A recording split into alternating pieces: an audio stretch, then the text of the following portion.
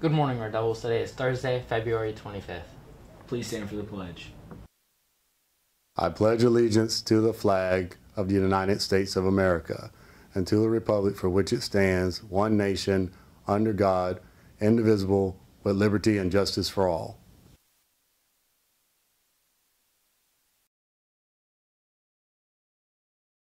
Please stay tuned for a few announcements. There are only 10 days left to get a yearbook for the low price of only $65. Get one now before the prices jump up to $75 on the 1st of March.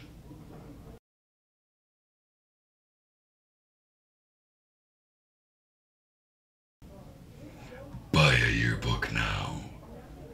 Thank you.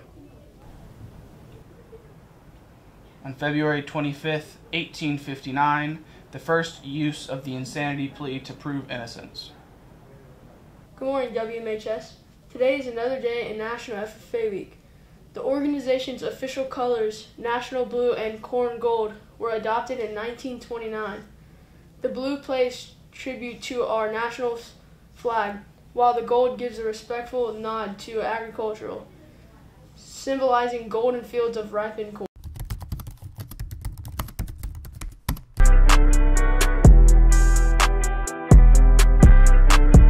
What's poppin', y'all? Here's some news from Apple versus Samsung. Apple has sold more products than Samsung for the first time since 2016. They sold over 80 million iPhones in the last part of 2020. A lot of people needed a phone, I guess. To continue on some of our space news, do you remember NASA's Mars rover we talked about at the beginning of February? Well, it has landed, and its first set of images have come through. Here's one. And here's another. Pretty cool. I know I've talked about people losing things in the past and getting it back way in the future, but just one more, maybe. Karen and her husband Robert were surrounded with family and were given a gift that she didn't realize is inside. That gift was her wedding ring from 1966. Hey, I haven't done this before, but it sounds fun, so let's fact check. Conspiracy theorists claim snow is fake, created by Bill Gates. I know, this is real. They posted a video on TikTok of snow burning. Let's find out if it's real or fake.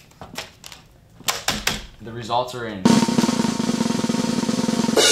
Technically, yes, snow burns. Does that mean it is fake? No, it is the process of sublimation that makes it seem as if it's burning. And no, Bill Gates definitely did not invent snow.